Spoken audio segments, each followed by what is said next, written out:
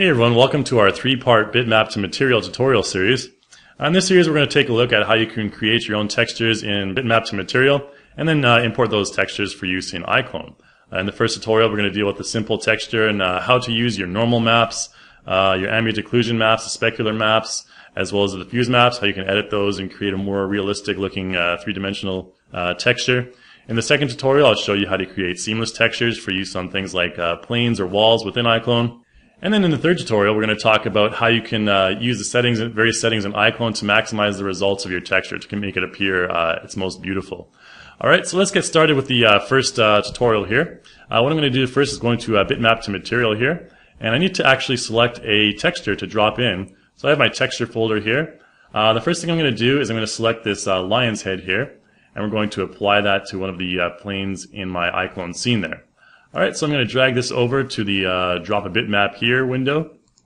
We'll load in the diffuse tweak there. And you can see this is our diffuse map right here. A little bit faded. And you can see that this is the result when the map is applied to a plane, in this case a cube. Alright, so let's get on to the parameters. We're going to adjust a couple parameters here. I'm going to twirl down the diffuse section here. And you can see in the diffuse we have our basic image editing parameters here. Sharpness, brightness, saturation, all that stuff. If I sharpen, you know what to expect. That's the result it's going to have. For this particular diffuse map, the only thing I'm going to do in the diffuse section is actually just adjust the contrast a little bit. We're going to raise that a little bit to give us a bit more contrast, a bit more edginess to the, bit more refinement to the edges there. That should be about good right there. All right, so you can fool around with that depending on your own texture there. I'm going to close this down, the diffuse properties there. And we're going to move on to the relief properties now. So I'm going to twirl that down there. And for this we need to go into our normal map here. So I'm going to go over to the normal map. And you can see this is our normal map right here. Now in the normal map, in the normal parameters, you have a number of different options here. You have a secondary option for a secondary normal, as well as you can choose the output format as well. For our purposes here, we're just going to adjust the normal strength. I'm going to show you what that does right here. Now pay attention to the lion's head on the bottom as well as the normal map on the top. And you can see if I bring that all the way down to 0, the result that that's going to have. The normal just basically adds a lot of nice highlights to the cheek and to the hair of the lion there. You can see the result, the eyebrows, and that's what the normal map is going to do. So we want to pretty much maximize that out. To be honest with you, you can adjust the relief equalizer as well if you want more fine details. You can adjust that. We don't really want to do that in this case. We'll just bring that back down.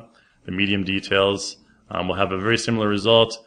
This is just emphasizing certain parts of your normal map. I normally don't like to have too much detail because it can get a little bit edgy and a little bit pixelated on the certain edges there. You can see we're pretty good right now. The large details you can adjust with a bit more freedom. You can see the result if I alter those right there, and the very large details as well.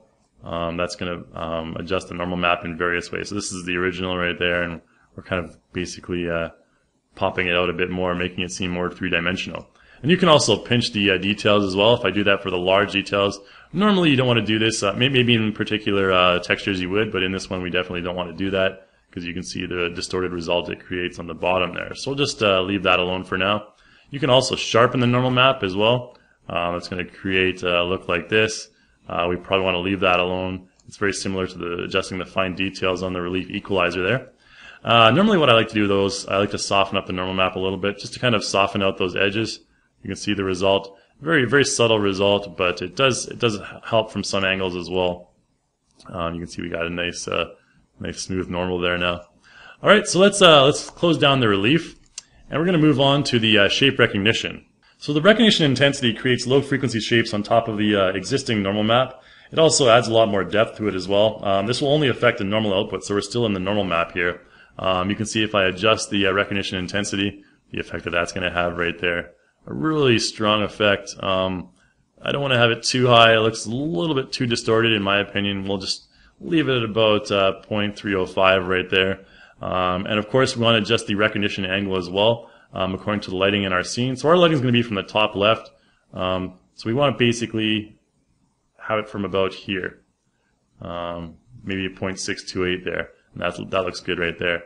And the normal shape recognition, this applies the shape recognition onto the normal map. So you can adjust that as well, how much your normal map is going to recognize. Very subtle effect. with the highlights, you can see a very small effect there. So from a different angle there. All right, and the height shape recognition as well. That adjusts the height map, so you can see the result right there. We'll just leave that maxed out.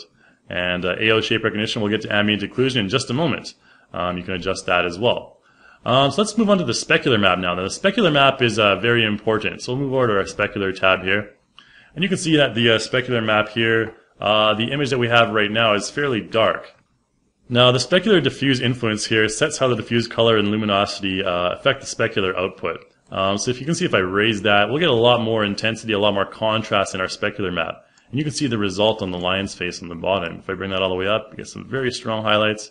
Down, there's almost no highlights at all. So you can see the result right there. We want to basically leave this at about, maybe 0.606 should be good. And the specular saturation, that we don't want to fool around with that. You see what that does. We won't worry about that for now. And specular sharpen, we may want to sharpen that a little bit, just give a bit more light into our scene and add more detail to the highlights. Now the specular levels in, those create strong effects on your specular results. If I lower the low in, you can see there's a bit less specularity and more shine as a result on our map. You can see what happens if I lower the mids as well. We don't want to have anything too extreme. We'll leave the mids about midway. The highs, we can lower that.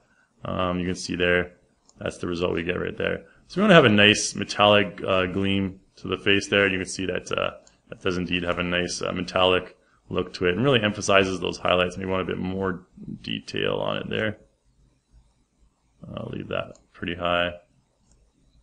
And of course you can mess around with this whenever you have time. We can also adjust the specular levels out. This will have a big effect on it as well. You can see if I increase the low, the result that has fairly significant. The high, correspondingly. If you want less or more highlights, that's a very easy way to do it. Alright, so you can see there, that's pretty much what we want. Fairly metallic, quite a great look. And of course, the whiter your specular map is, the more shine, the more gleam you're going to have. So let's move on to our ambient occlusion map here. You can see it's very similar to an alpha channel map. If I twirl this down, you'll be able to see the properties here. The AO multiply blends the ambient occlusion output within the diffuse output. So we'll stay at our ambient occlusion map for now, and you can see the multiply, what that does on the bottom to my lion's head, and that's just really significantly affecting the diffuse map. If I go over to our diffuse map, you can see a similar result right here. That's what the result's going to have. So we don't think anything too dark. We can maybe leave it like about here, and that should be good. That looks about good. And we'll go back to our ambient occlusion map. We can see the results on the diffuse map fairly nicely on the bottom window here. The AO spread, you can see the result that has. The AO spread, just adjust the spread distance of the ambient occlusion there, so we can bring that back and forth according to whatever look we want. And the AO light strength as well. This sets the distance of the virtual light. Now, of course, we want to remember that we want to keep this at the angle where our main lighting is coming from. So we don't see much about this unless I increase the distance, actually. So if I increase the AO light distance, we'll be able to see the result when I change the angle a bit more there. You can see that it really depends on where your scene lighting is coming from. So that's very important when you're setting your ambient occlusion, setting the angle there. You can also adjust the minimum level as well as the maximum level there. There we go, it should be good.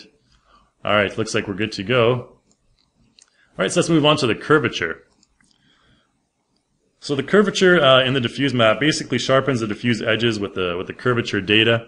So this is our map right here. We'll if I raise that up, you can see the result it has on the map, on the diffuse map rather. So let's move to the diffuse map, and you can see that there's a fairly subtle effect on the intensity of the lines on the face. So you can see right there. It's a fairly nice one though. So we can probably leave that up at maximum value, and the curvature intensity also comes into effect there as well. So we'll maybe leave that up about 0.7, close to there. Now the curvature denoise basically removes the noise and the details from the curvature map. So you can see the result that has. Kind of cancels out what we previously did. You can see right there, that kind of just softens or takes out the lines in the map. So we'll keep that for now because that's a fairly nice influence on the diffuse map. And we move on to lighting. Our last step is lighting here. So in the lighting, there's a lighting equalizer, which equalizes the low frequency luminosity changes across the texture. So if I bring that up, you can see the result that has. Probably something we don't really want to fool around with too much because we're going to have our own scene lighting in iClone. You can also cancel the highlights. This softens the highlights in the diffuse map. So you can see the result if I bring that up or bring that down. Probably want to bring that fairly far down because we want to get those really nice highlights on the nose and the eyebrows of the lion there. The shadow cancel as well can do the same thing. Just want to basically add as much intensity as we can to the lines in the lion's face there. The diffuse 2 albedo is kind of important. This basically removes all the lighting information from the texture whatsoever. So if I bring that all the way up, you can see the result that has. We normally probably don't want to do that because we want to keep our diffuse map nice and three-dimensional looking. You can see if I increase that, basically takes a lot of the three-dimensionality and the highlights away from it. And bring that back up, you can see a nice, much better result. Alright, now that's about all the modifications we're going to do to the parameters. Now if you want to export your maps, you can either do that by right-clicking the individual maps and say save as bitmap. I'm going to do it the lazy way though. I'm going to actually go over to export as bitmap right here. Now make sure that your time unit is set to start and end at 1 frames because we only want 1 image for each map. And your base name pattern, we can probably keep that at default unless you have a specific pattern that you use. So I'll just deselect all the outputs here. We're only going to use our ambient occlusion, diffuse, normal, and specular maps here in iClone. Alright, so let's go ahead and export that. Oh, we want to choose our folder first. Let's go into our tutorial folder here. Let's create a new one to be organized, and we'll call this one Lion's Head. Lion's Head. Alright, and we'll just open that up, select the folder, and then we'll export that. Alright, so there we have our 4 bitmaps that have been exported there. So I'll move over to my folder here, and you can see, indeed, there are our texture maps that we've exported, ambient occlusion, diffuse, specular, and normal. So let's move over to iClone now. Alright, so here in iClone, we have our scene already set up here. What I'm going to do is I'm going to load those maps onto these 2 objects here, the plane as well as the cylinder. So I'm going to select the cylinder first, and let's move down. There's a number of different ways you can import these maps. If I double-click the diffuse map here, for example, you can see that all of our material maps have been set up here. I just click on the diffuse map and load that in. You can open that up. Now, according to the alpha information of your bitmap, you may have a situation like this appear. Now, there's 2 ways you can adjust this. You can either just lower the strength of your opacity map. Sorry, whoops, we'll go to the opacity map there. Make sure your opacity map is selected and lower the strength there. And you can see the result there. Or you can actually just select the opacity map and choose a white one instead of a black one. We'll just do that for now. And there you go. Alright, so that's imported in our diffuse map there. Now what we need to do is actually map this correctly to the cylinder. So we can go down to UV settings here. We'll select cylindrical, and we can actually align to the y-axis. And we'll just apply that, or z-axis, sorry, apply that. You can see it's kind of stretched out there. What I want to do is maybe I can just tile this. We'll select 2 for the U option there, for the U, and select apply, and that'll have a bit nicer result there. Alright, so zoom in on that. You can see there's our nice lion's head right there. Alright, so let's load in our other maps as well. So we'll go up here and I'll select the bump map. Now for this I want to load in the normal map here. So we'll go to our back to our tutorials folder here, and we're going to load in our normal map. And now check out the result when I load in the normal map. We get a lot more subtle detail on the face there. It's quite nice, and that's with the strength fairly low. I can even increase the strength even more to get a more defined effect. So you can really see the details in the face coming out with the normal map. It's really emphasizing the angles and the highlights on the face there. And you can also adjust the lighting. If you forward slash, you can actually adjust the direction of the lighting in your scene and see the various results on that. We'll get more into lighting later. We'll just leave it there for now. And I'll bring the specular map right here. Now the specular map won't have much of a result until you adjust your specular values. So for example, if I go down here and I increase my specular there, you can adjust the balance between the specular and the glossy there to get your result. Higher specular gives a much more of a metallic look and really emphasizes those highlights there. So you can see the result that has. Fairly nice highlights with the specular map. And you can also adjust, for your specular map, you can also adjust the brightness and the contrast up here as well to get a more emphasized result there. The contrast will kind of add more more highlights there. I like to normally keep the contrast fairly high up in my specular maps there. And we can see the lighting result right there. Really nice. Alright, so let's bring in the last map here, which is our ambient occlusion map, and we're going to bring that into the blend map slot here. So we'll just load that in, and you can see it just adds that extra little emphasis. And of course you can adjust the strength if you think it's too strong. You can bring that down. It's fairly nice though, so we'll leave it about halfway, and we'll just zoom around here. You can see there's our nice lion's head. Now that's perfect. All right, so let's load in our the other lion's head on the plaque here, and I'm just going to load in the diffuse map by itself. I'm going to load in the original diffuse map actually, just to give you a comparison of how much we've improved this. And of course, let's just map this on a planar z-axis here, and you can see there's the result. That's how much we've changed this particular texture with a little bit of modification in B2M.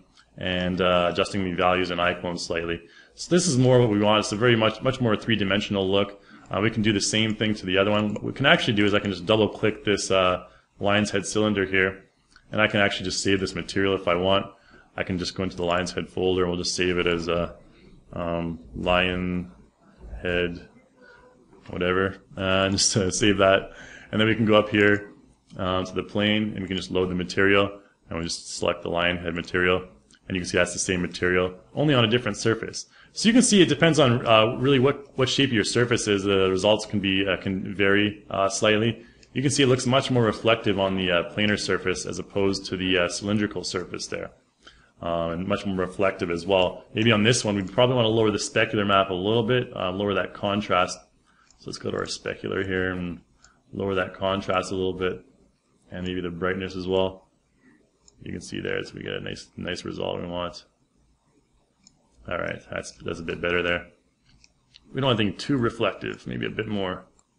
You can mess around with those values as much as you want. All right, so that's basically it for this tutorial. In the next tutorial, I'm going to be showing you how you can create some seamless textures. I'm going to apply them to the wall and to the ground.